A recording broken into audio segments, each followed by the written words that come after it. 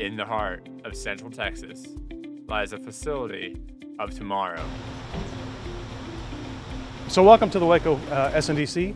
This building was totally transformed in September of 2023, where we integrated multiple offices into one delivery unit to help provide efficiency with transportation and the customer needs. As the world turns to digital automation, the United States Postal Service has adopted new technology to support growing demands in facilities like this one, a sorting and delivery center in Waco, Texas.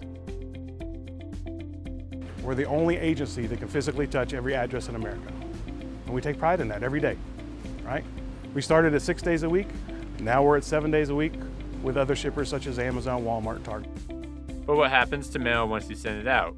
Today, we'll take a look at what happens behind closed doors at one of the largest and newest USPS S&DC facilities in the country.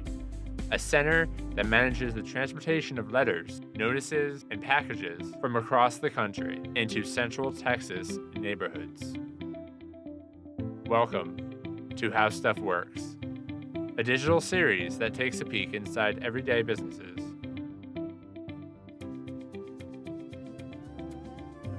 Before automation and digital technology, everything that ran through USPS facility was touched by hand. Employees worked hard and long hours to ensure that any sort of mail was delivered. There were no apps, and there was no way to track your package. In 2025, the USPS continues to focus on efficiency and being as reliable as ever, with the help of newer and newer technology.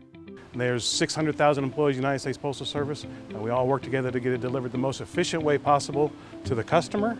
Hence the PMG's Delivery for America plan that we started 5 years ago that we're halfway through, which brings us this glorious building. The latest machines provide incredible speed. Well, you have to think about it. If it runs 5,000 packages an hour, it's reading 5,000 addresses an hour and sorting those into 118 different routes in this facility. And it happens in a split second. USPS drivers spend all day on the road, door to door in small and big cities, often with dozens of packages in their truck. So this is built for us by one specific company.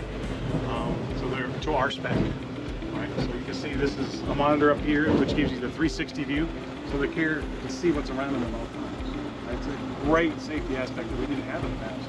Right? You look at the older vehicles, they'll have these pop mirrors everywhere, but that only shows you so much. Anything is challenging in an operation this big, right? So in this facility alone, we typically have almost 300 employees. We have almost 200 vehicles in the back, right? We have customers up front.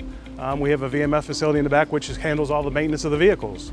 So there's 100 things going on at one time, but I'm fortunate enough to have a team here that each does their job extremely well, which takes a little bit of pressure off of me because there's no way one person can run this place by themselves.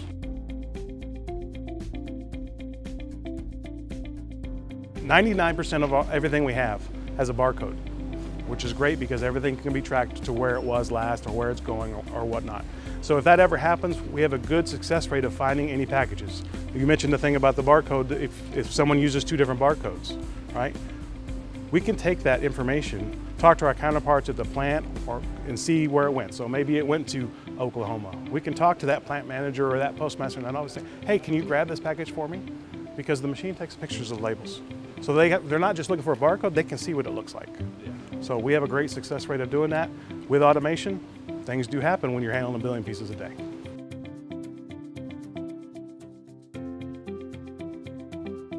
Don't wait till the last minute. Especially during Christmas, the Postal Service puts out a scheduling for different classes of mail of when to get it in by, so it's delivered before the Christmas time or Christmas season. So they're real good about that. As soon as that Black Friday hits, that following week is really when the party starts. Well, that's it for this episode of How Stuff Works. You learned about one of the newest United States Postal Service sorting and delivery centers in the country and how it will help transport your mail, package, or other item to your home. And in doing so, how mail is moved all around the country, honing in on technology and automated services. The United States Postal Service looks to continue to adapt to the latest trends and the needs of Americans. Till next time, I'm Michael Mazzuca, and this is How Stuff Works.